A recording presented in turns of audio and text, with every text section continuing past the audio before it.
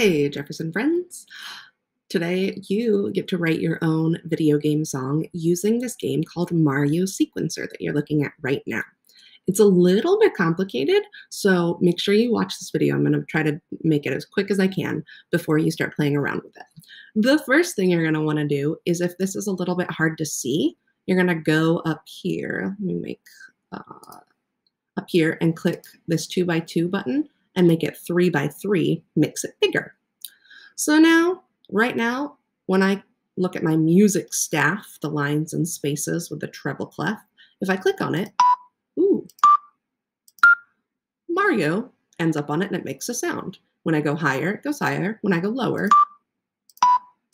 the sound goes lower. I cannot click between the two little lines, or these little lines. These lines are kind of like the beats of the music, and it's where we can make the music happen. So now that I've kind of written an up and down, I can press play and let's see what it sounds like.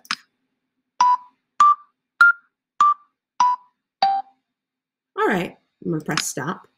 Now it's stopped where there's still empty space. If I wanna go back to the beginning, I scroll over here.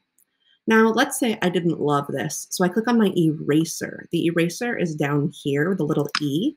And let's say I don't like this note so much, or that bottom one. So then, instead of Mario, I'm gonna click on the little mushroom. Ooh, mushroom's the drum sound. I don't know if I know what the other sounds are. Let's see what Yoshi does.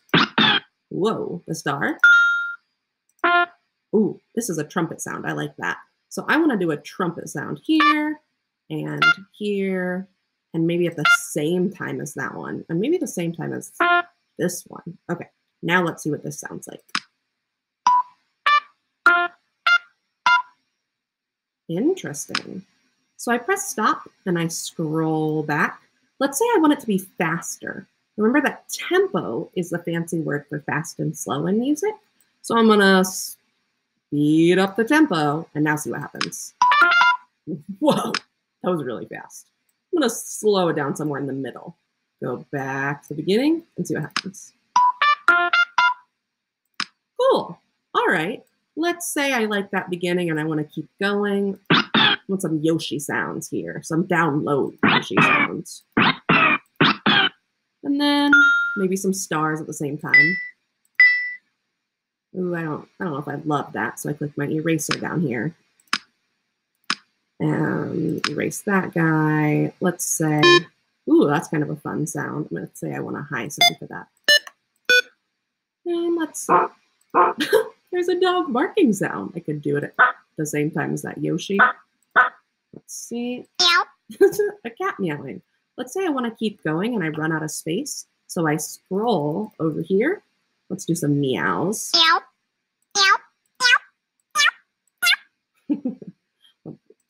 Oh, let's do a pig at the same time as the first meow and the last meow. And let's keep scrolling over. Whoa, it's kind of a cool sound. I like that. All right, what about a little baby crying sound? Ooh, this piano sound is nice. So I scroll over. I said piano, and it's definitely not a piano. It's more like a guitar sound. So I like that. Let's keep scrolling.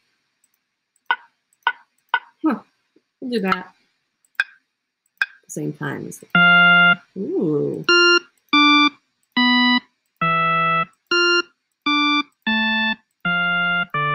Ooh, that's going to be a lot of sound at once. I wonder what's going to sound like. Ooh, that's a cool bass sound. Keep scrolling.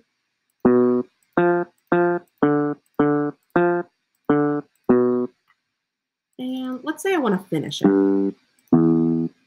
To finish, you click this yellow button once, and then you click where you want the song to end. So that shows the double bar line. Remember, we draw 2 lines when the music is over. So that shows us that the music is over. So I'm going to scroll back to the beginning and see what happens when I press play.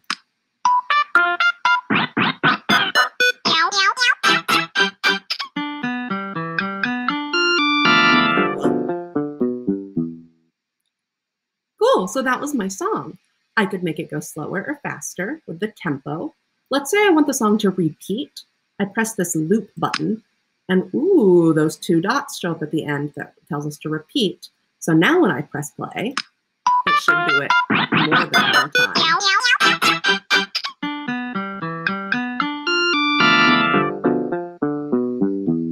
Oh, it did. It started back over just like it was supposed to. Let's say I wrote all this and I don't like any of it anymore. If I press the clear button, everything disappears. Now, if you just want to hear somebody else's ideas, there are 4 ideas to listen to down here. There's the frog you can listen to and press play. I showed that one in the last video. Let's listen to the star one.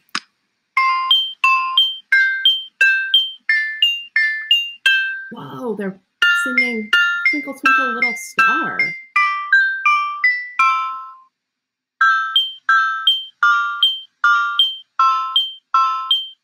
That's cool. I wonder if any of you could do something like that with the stars.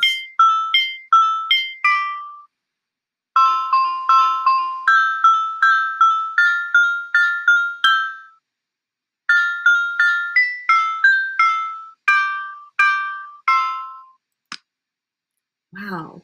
I noticed in this one that there are some blank spaces. Those are the rests. Remember, in music, there's a rest when there's no sound. So make sure that you have some rests in your song. If you want to hear the mushroom, you can click on that. If you want to hear the dog, well, maybe the dog's not one. Maybe you guys can help me figure out what the dog does. So a couple of quick reminders. The E is the eraser. Any of these buttons are different sounds. The yellow thing up here is how you end the song. If you want the song to repeat over and over, you click the loop. And the tempo is how you change the speed, faster and slower. When you click the bomb, I'm actually not sure what happens. You guys have to figure out and tell me what happens when you click the bomb. Remember about the eraser. That's the hardest part, I think, to remember. And if you hate all of it, you just click clear, and then you've got a brand new empty stack to work on. I hope that you have a lot of fun with this on your Chromebook, and I'm going to work on figuring out a way for you to share your compositions, your music with me. Be looking out for that video. I miss you all very much, friends. Have a wonderful day.